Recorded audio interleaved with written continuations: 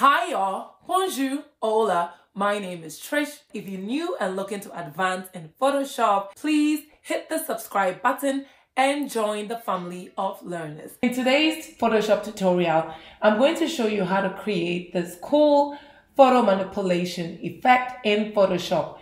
Shall we begin? So what I'm going to do is I'm going to drag this image and drop it into this photo. Now I'm going to make all these images available so you can practice and follow along.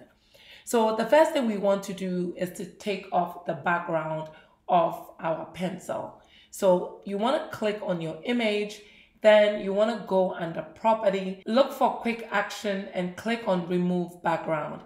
Now you can see that the background has been removed. This is very easy and simple. So what we want to do is rotate our image. So pick up your type tool. If your transform is not activated, make sure that your auto select and your show transform is on. If not, you can also click on Command T to activate or Control T if you are on the Windows. So we are going to move our pencil and we are going to scale it to line up with the direction of the banana. Now we want to go ahead to scale it. So hold just one end, make it smaller like that. Now we want to go ahead and rotate our image a little, go under edit, transform, click on warp, and you notice that Photoshop gives you these pointers around your selection.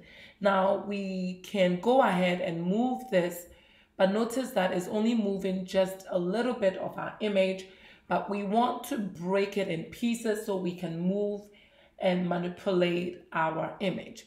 So you want to go up to your options, your menu options above, click on the split, and we are just going to create some splits in between like that. And we're going to click back on it again and create that. So now we are going to move different points of this banana just to set it in place. And as you can see, I'm going to zoom in so you can see. And I'm going to do the same thing with this direction as well. And I'm going to do that and do this and move this out like that. And we are going to set this in. And I'm going to move this end as well. To notch it a couple of times till you get it in the desired location.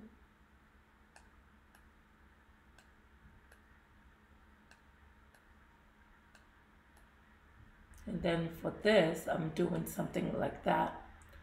And I'm going to set this on the bottom like that. So what I'm going to do, I'm going to double click on the check to accept it. So now you see that this effect is nicely done. Now, if we want to get this effect on our pencil, that line, we can basically add that easily. So I'm going to make a copy of this section and then apply it all the way to the top of the banana. So click on your lasso tool and we are going to click on the banana and we're going to just make a copy of this section and we are going to warp that around the rest of the banana. So I'm going to right click and make a copy, use my move tool, and I'm going to move that and set that somewhere here. And I'm going to go ahead to rotate like that. And I'm going to go to edit, transform the warp, and I'm going to go ahead to stretch it. So I basically wrap it around the direction of the flow of the banana. So it's a good blend and it curves with the direction of the banana. So I'm going to make something like this. I'm going to pull this down. And so now that we have this all evenly done, I'm going to go ahead and click on my check to accept. Now I'm going to go ahead and add a layer mask, pick up my brush tool with my foreground as black. I'm going to increase my brush head using my left and right bracket, and I'm just going to paint to basically hide and blend this in. Then I'm going to blend the top portion in as well. Now I can go ahead and make one more copy of this. Command J, make a copy, and we are going to move that and rotate and set that right there. And I'm going to go ahead and rotate just a little so it blends in very well. You want to make sure you are on the thumbnail, not on the picture layer, and basically we get to blend this in. We are going to use the same concept and use that technique to do the other banana. So click on the pencil, make a copy, Command J, and we are going to move that and set that right there. So we have something like this, and I'm going to go ahead to scale it a little, rotate and fit it in like this. Now this looks so perfect, we don't even have to do anything. So when you double click, you notice that it blends in very well, and it's because of the work that we did on the first one. So now that we have this, I can go ahead and make a copy of this, Command J, make a copy of the second one, bring that over, turn it, make it fit like that, and then blend it in as well, move it up a little. Now we're going to make a copy, Command J, make another copy, set that over there, move that. I'm going to go ahead to warp this.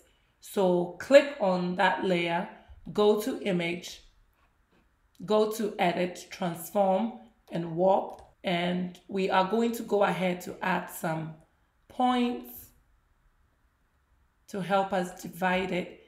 Now we are just going to go ahead and move these in.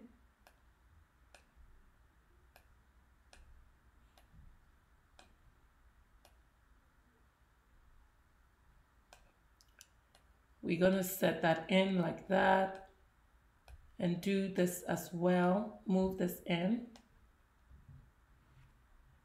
And I'm going to click on the check to accept. Now with my foreground, with my brush, make sure the thumbnail is selected. Now you can blend this in. Now this banana merge looks really good. This is a very easy way to match different photos. Please give this video a thumbs up, and I will see you in the next tutorial. Bye y'all.